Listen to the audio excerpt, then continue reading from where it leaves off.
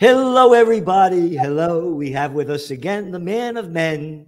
Nobody anywhere, any place knows the Constitution and the Bill of Rights better than Judge Andrew Napolitano. And if you could find somebody, please let me know, because the judge just came out with an article. It's going to be out tomorrow about his doing a debate about the Constitution with a top general. And the article that he's coming out with tomorrow, it's a great name, is the CIA in your underwear. They're everywhere, so they must be in your underwear. Hi there, Judge. Hi, Gerald. Good morning. I wrote a piece about 10 years ago called "This the CIA in Your Kitchen," and my bosses at Fox said, "This is crazy. This is insane. We can't publish this." And I said to them, "Did you read the article?" "Well, no, we don't have to read the article. We read the headline. Of course, the CIA is not in your kitchen." Okay. The article recounts that David Petraeus, then the head of the CIA, gave a talk that he thought was secret to CIA analysts and revealed that CIA outside vendors had figured out a way for the CIA to lock onto the computer chip in a microwave in your kitchen and in a dishwasher in your kitchen and monitor communications that were nearby the microwave or the dishwasher. So is the CIA in your kitchen, not literally, but digitally, virtually? Fast forward to today, is the CIA in your underwear? It sounds absurd. If you ask that to a friend or colleague, they'll think you're nuts. Unless, of course, they saw the presentation made to Congress by Avril Haines, the director of national intelligence, who last week, she made the presentation in writing. She actually made it digitally. Ha. While Congress was on vacation, while Joe Biden was asleep on the beach in Rehoboth, she announced that the CIA just spent $22 million to develop textiles to go into shirts, pants, socks, and underwear that will allow the CIA to monitor audio, video. I don't know what they can see from underwear, video, audio, video, and geospatial location of the wearer of these garments with these threads. 22 million of your tax dollars. Actually, there were even more tax dollars involved because two of the labs that helped develop this are universities owned by the government.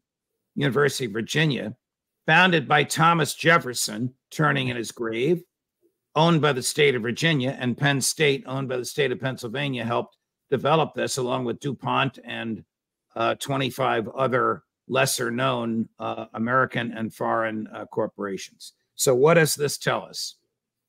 This tells us what we already knew. The federal government's appetite to surveil us is insatiable, bizarre, and has reached the point of being disgusting. Its respect for the natural human right to be left alone, protected by the Fourth Amendment, is non-existent. Its fidelity to the Constitution is utterly non-existent. Your reference to a debate I had was with General Michael Hayden, then the director of the NSA. He challenged me to the debate. I accepted the challenge. It was at the CPAC, the Conservative Political Action Conference, then held in Maryland outside of Washington, D.C. And when I challenged him about the absence of fidelity to the Constitution, he said, well, the Fourth Amendment requires reasonableness, and my 60,000 spies are reasonable. After about 10 minutes of laughter died down, I said, the Supreme Court General, as you should know, has ruled that all surveillance without a search warrant is unreasonable and unconstitutional. Well, the Fourth Amendment doesn't apply to us. It only applies to law enforcement. Baloney. Read it. And I read it. There's no exception for intel. It applies to all of government. How do you know that? Well, it was written in the aftermath of British intelligence agents banging down the doors of colonists' homes, ostensibly looking for stamps, compliance with the Stamp Act. They were really looking for subversive material. Well, if there was subversive material, they should have found it. What the king considered subversive material, we consider the founding documents of the country, General. That's the way the debate went.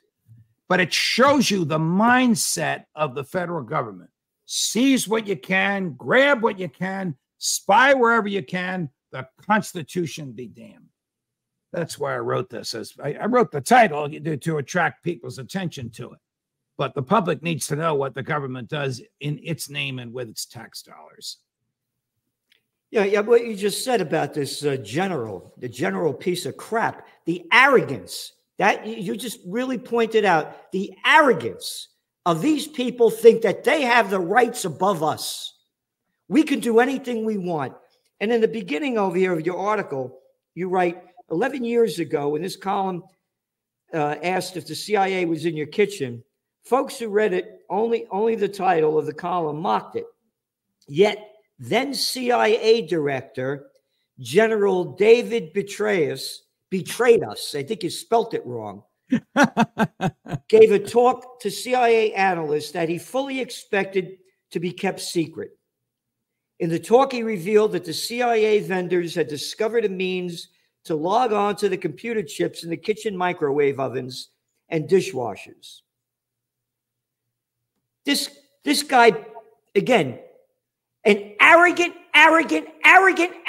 betrayed us. This is the arrogant clown. Do you remember when the Nobel Peace of Crap Prize winner Obama became president, when he lied his way into office as a peace candidate? And what did he do? What was it? The name of the operation, Enduring Freedom or something like that? Oh, you mean where they bombed and destroyed Libya, then the most prosperous country in Africa, while Congress was on spring break and he was in Brazil? That stunt? Yeah. He got 33,000 troops Petraeus was in charge of in Afghanistan.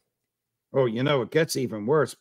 Petraeus, if you ever see him in uniform, because he doesn't wear his uniform anymore because he's retired, but if you see his uniform, which is basically a costume filled with all kinds of ribbons, some of which are battle ribbons. I said to one of my guests, was Petraeus ever in a battle? And they hesitated and said no, but his troops gave him a live grenade once, and he threw it into an empty lot so he could claim that he was nearby an American explosive device and thereby qualify for this additional ribbon on his chest. Yep. At the time he gave this speech, which embarrassed him because one of his agents revealed it, and it helped the American public understand how the government violates the Constitution. He was the director of the CIA. It only lasted 13 months because of an affair that he had that he lied about, which I don't think should have deposed him from it, but that's the way they treated him. He showed a remarkable indifference to the Fourth Amendment, just like everybody that runs these spy agencies does. They don't care about search warrants. They don't think the Constitution applies to them. No. When Obama bombed Libya, he used CIA assets and claimed it wasn't the military. Well, they dressed like military. They looked like military. They fired military weapons. But he's right. They worked for the CIA. Therefore, he didn't need a declaration of war in his mind. Therefore, he didn't have to report it to Congress in his mind because it was the CIA. The CIA has become a private, secret, personal military that works for the President of the United States. That's how dangerous it is, with no accountability whatsoever. And this guy betrayed us. You know what his current job is, right? He's a mouthpiece for one of these Defense Department or military industrial complex funded think tanks. He's on KKR, one of the biggest firms, KKR. Oh, Colbert Kravis Roberts, right? Yep. Yeah. I think he's vice chair. That own most of the corporations of America. You know, they buy up everything. Again, like George Carlin said, it's one big club and you ain't in it. Right. Again, think of this guy. A murderer in Afghanistan, Iraq. Then he becomes a CIA director. And now he's with KKR. Maybe it should be KKK, you know? And again, these are the people that are, and then you talk about the CIA. Look at all the great accomplishments they've achieved. Name me one. Name me one thing that we're so proud that the CIA's done. It doesn't exist. unless you're proud of overthrowing the government in Kyiv in 2014, overthrowing the government in Iran in 1952, suggesting that there be friendly fire in Miami in 1962 so they could be blamed on Castro, assassinating JFK. These are murderous thugs on the American payroll who are lawless and operate outside the Constitution. Yeah. Yeah. And if we say that, they may assassinate you and me too. True. And that's what RFK Jr. said. He said that the CIA killed his father and his uncle, JFK. You know, this is terrible what's happened to this country. And you go on, this article is very, very informative, and everybody should really read it. And about, you say, you can't make this stuff up. The federal government's appetite for surveillance is quite literally insatiable. Well, it is insatiable. I mean, it already, Gerald, you and I know this, and I think people watching us now know this. Holding up my iPhone, for those who are listening, the audio only, it already captures every keystroke in here. And if you make a mistake and you correct it, it captures that as well. It captures what you originally typed and then what you typed over. Same with your desktop. Do they have search warrants for that? No. Do they read it in real time? Well, of course not. They don't, even with 60,000 people in the NSA. They don't have the person power to read it in real time, but it's all stored and available for them when they want it. Where is it stored? In Utah. What's in Utah? Utah is the largest known constructed by humans building in the world. It's 5 times the size of the Pentagon, and it's where the American intelligence community stores on computer chips all this data. The public know about this? I doubt it. The public, you know, there's Afghanistan, Uzbekistan, Kyrgyzstan, Kazakhstan, Pakistan. Stan means home of the Uzbeks, home of the Kyrgyzs. Right. Home of the Afghans means home of. I call this Dumbfuckistan, America, the home of the dumb fucks. I mean, people don't know. They don't know anything. But did you hear about that? The hurricane. What happened at Burning Man?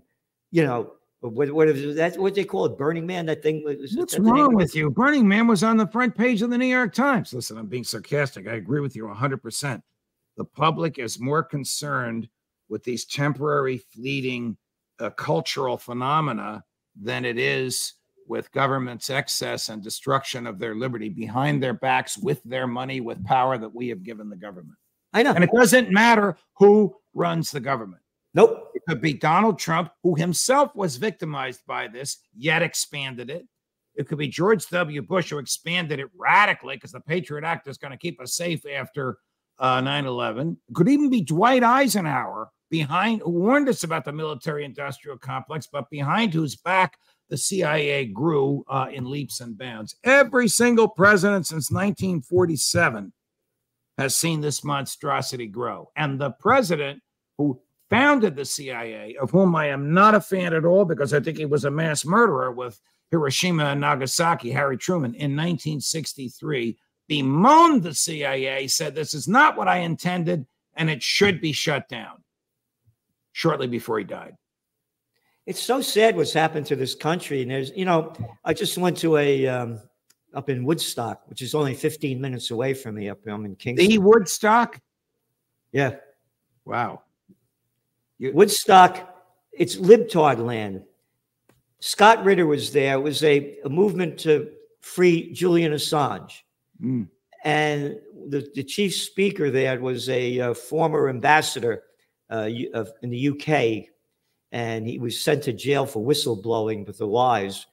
And only 17 people showed up. And the average age was older than me. Oh, boy. No young people, all old people. I'm going to guess that knowing Scott, he was as passionate and articulate as if there had been 17,000 people there. Yeah. And the passion that he has and the truth that he says. And I guess, you know, I mean, look at his background. My God. And, you know, this guy was former top Marine and on and on and on, or in the service. I forget which sector Marines. of it. Marines. Marine, yeah. And a UN weapons inspector and on and on. And his passion and truth was so heartwarming, but it was so sad that there were so few people. And this is Woodstock. And I said to the guys, I said, you know why there were no people here? You know why there's no protests? I said, because during the Vietnam War, we were getting drafted. That's why they took to the streets. Now they could care less. These are the same libtards that how dare you not get vaxxed. So who lives up there now? Are these the aged hippies, the kids that were wild in 1969 are now themselves 69 years old and couldn't care less? They could care less. Care less. The radio stations, they talk about peace. They're full of crap. Nothing. And that's America today. If we don't see a change happen big, it's over here. It's gone. It's falling apart in front of our eyes. I mean, look at the two deadbeats we got, dead and buried, McConnell and Biden. Look at them. Yeah. The American way, left and right, they're both out of their minds. Well, you're presuming they have minds out of which to be. I mean, one of them on the left can't put two coherent sentences together, and the other on the right just keeps freezing up, which is really, really bizarre to watch it happen. I mean, I feel sorry for both of them, but they do not belong with the power that they have. One, controls the Senate, and the other controls the executive branch of the United States government. Yeah, I know. And these are the people running our lives. Yes. How stupid can anybody be? It's right in front of everybody's eyes. Dead and buried are the people that are running our lives. There's no fight. There's more and more talk amongst Democrats that Joe has to go. I wish that talk would center, even though you and I disagree with him on a couple of fundamental issues, we agree with him on many other issues. I wish that talk would focus on RFK Jr., but I don't think it's going to go that way. It's going to go towards the governor of California, who have a very, very difficult time defending his governorship. California is in worse shape than the United States is. Yep. People are leaving California in droves. You get taxed. It's like New Jersey. If I sold my home in New Jersey and moved to Florida, I have to pay an exit tax. You sell your home in California and move to Texas. I know this sounds ridiculous, but it's true. You have to pay an exit tax, supposedly to keep you from leaving. Where's the Berlin Wall? Well, it's not a wall anymore. It's a tax. Oh, that arrogant Newsom. That's the clown. My daddy was a top lawyer for the Getty guys. That guy? Yeah. The guy that locked down every place while he's up in the French Laundry, $400 a plate partying. Oh, Gavin? That same person. Yep. Same person.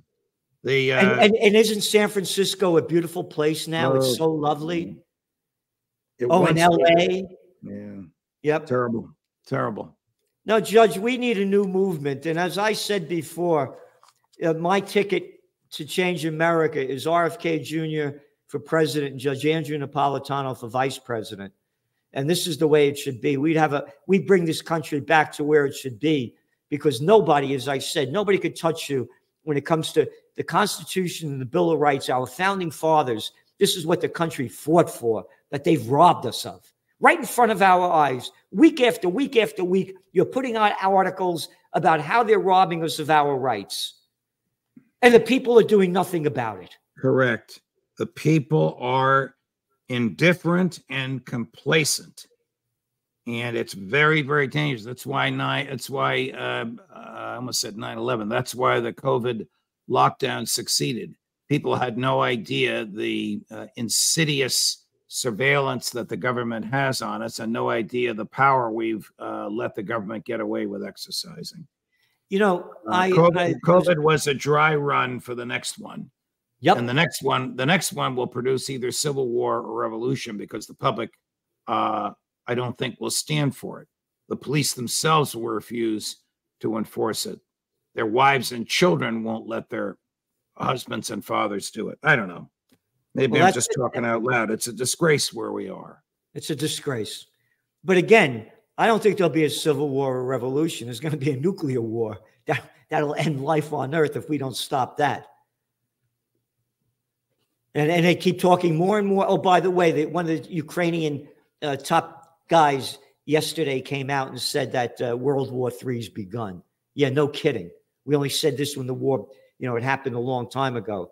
So anybody, if you want to support us, donate to Occupy Peace. And if you want the truth in the Constitution, the Bill of Rights, and the great guests that he has on, you want to go to Judging Freedom with Judge Andrew Napolitano.